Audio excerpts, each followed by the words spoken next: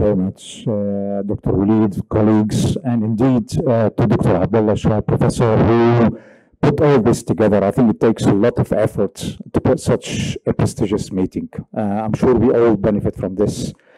I'm going to talk briefly today about cardiogenic shock. This is an entity which we all face with, and they really have quite poor outcome. Now, is there anything new on the horizon to improve outcome in our patients presenting with this? I'll be talking about in details. In terms, I'm going to define the cardiogenic shock to start with. So we all set the algorithm. Epidemiology, indeed, certainly there is a call for action. The treatment, what are the options to treat our cardiogenic shock patients? And what are the advances in treatment in cardiogenic shock? A definition, I think we're all familiar with this. It's a systolic blood pressure less than 90 for 30 minutes.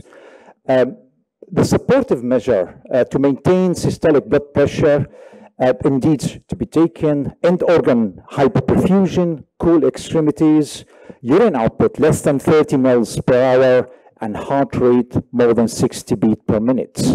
I'm sure we all see those patients, and once we see them coming through the ER, we direct into the cath lab, but bearing in mind how poor the prognosis is. More in depth, the hemodynamics, the cardiac index is less than 2. Pressure is above 15 millimeter mercury.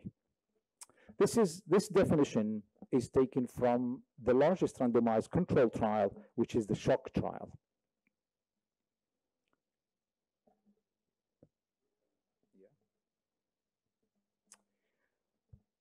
Is the incidence of cardiogenic shock decreasing or increasing? This is data, national data in the US, looking comparison between, as you can see, 2003 up to 2010. Unfortunately, it is going up with the cases of acute myocardial infarction presenting with cardiogenic shock. And if you compare 2010 versus 2014, based on age, you can see the difference quite significant. There is quite close to 53%. I mean, this is actually, it's quite bad news for us as an outcome and for our patients indeed.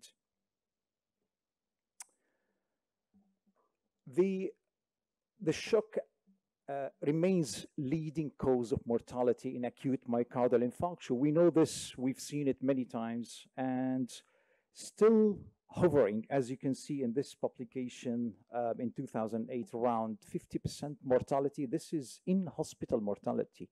1 in 2 of your patients dies during their admission to hospital, despite everything we do for them. It doesn't stop there by the time they are discharged. There is an adding 10% mortality within 60 days from discharge. So this entity of cardiogenic shock, it really is a predictor of very poor outcome. Now we just talk briefly about mortality in PCI with cardiogenic shock. It's still a very, very challenging clinical scenario.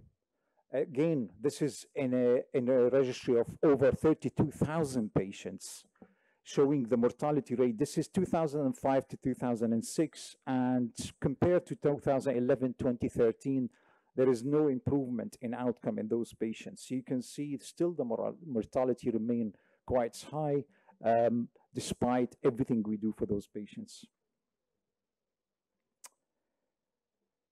Acute MI shock, this is a US national database. They are primarily treated in community hospitals, not in the academic government hospital. I think I would like to emphasize in the UAE, it's the opposite. And it's luckily for the patients, they are treated in academic government hospital where the high volume, they can take care of those very high risk patients, where the ECAS or the ambulance services are directing most acute MI patients towards government academic hospitals. On the right-hand screen, you can see the data again, 2005, 2006, and 2011, 2013, showing the outcome as predicted in high volume academic centers is always better than low volume small institutions. What are the treatment? I mean, probably the standalone treatment for all cardiogenic patients, as we all do, it's revascularization. Where's the evidence behind this? As you all know, within 12 hours of admission with the STEMI, this is a class 1A for patients. So any of your patients had an MI within 12 hours and coming with a cardiogenic shock, we should perform revascularization. The level of evidence goes down to 1B only in patients at any stage with acute MI who develop cardiogenic shock during and are suitable candidates. Remember, not all candidates are suitable for PCI. Those we should consider in them indeed urgent bypass graft surgery. But the level of evidence is 1B in this category. This is the ESC guidelines, as you can see, which hasn't changed much. It's still 1B, an immediate PCI for patient with cardiogenic shock if coronary anatomy is suitable. If it's not suitable for PCI or PCI failed, emergency CABG is recommended. Now, I don't think there is any national UAE database, and I think there's a shout for this to be done, a registry like this, probably with Professor Abdullah, to publish some data from UAE. This is from the SHOCK trial. The primary study endpoint was all-cause mortality or renal replacement therapy. This is comparing multivessel PCI versus culprit vessel PCI. And no surprise, the immediate multivessel PCI came superior, as you can see, with a p-value 0.01. Indeed, with a narrow confidence interval, as you can see, and relative risk reduction, it's 0.83. Now, coming to touching briefly on mechanical circulatory support. I think most of us in the cath lab sees somebody in cardiogenic shock. The first thing we ask for, can we get the balloon pump? Is that the right thing to do for our patients, or is it just an historic way of doing it? Makes us feel better as interventionalists rather than the patient itself.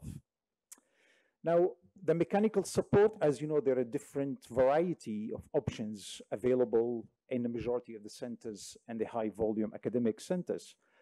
The basic one is intra-aortic balloon pump. Indeed, Impella, which is taking quite long way into the majority of the cath labs. There is we've seen the tandem heart and indeed the ECMO. As you can see, each one of these modalities has different advantages and disadvantages. I won't go through the details of this because they are a lot. However, I think the Impella is probably the most feasible and perhaps the most beneficial device among all. And I would just emphasize on myocardial oxygen demand. If you watch the bottom line, you can see the Impella comes on top of everyone else. And this is one of our main targets in those patients in order to improve their outcome is to reduce the myocardial oxygen demand. Now, looking at the evidence. Again, coming back to the balloon pump, simple, easy to use. It takes a couple of minutes. Usually we use in the UK, our registrar used to stick the balloon pump in just before even we start. Did that make any difference? As you can see, in the randomized control trial, which is intra-aortic balloon pump SHOCK 2 trial. I won't talk about SHOCK 1 because it was a very small number of patients, only 40 patients. The second, the SHOCK 2 was 600 patients, which is a reasonable number in terms of randomized control trial.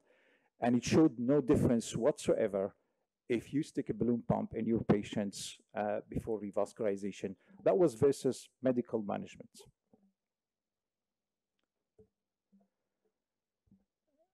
The Impella. Where is the evidence behind the Impella? This is the, apology. This is the FDA recommendation as you can see, they recommended certain indication for Impella. And I would read it just briefly for you. The Impella 2.5, Impella CP, or Impella 5, and Impella LD, in conjunction with the automated Impella controller console, are intended for short-term use. And the short-term varies from 4 days, extended sometimes to 6 days, depends on which Impella device you are using. This is with the cardiogenic patients that occurs immediately, less than 48 hours following acute myocardial infarction or open heart surgery as a result of isolated left ventricular failure that is not responsive to optimal medical management and conventional treatment measures with or without intra-aortic balloon pump. I don't have the figures how many patients we've been used balloon pump with them, but even with the balloon pump, you can recommend it to use the Impella if you already use the balloon.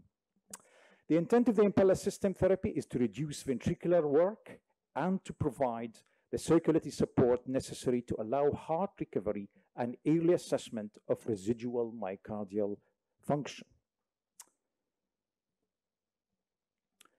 Data supporting the FDA indication, as you can see, the numbers are small. And I will touch briefly on the challenges facing conducting trials on these very high-risk sick patients.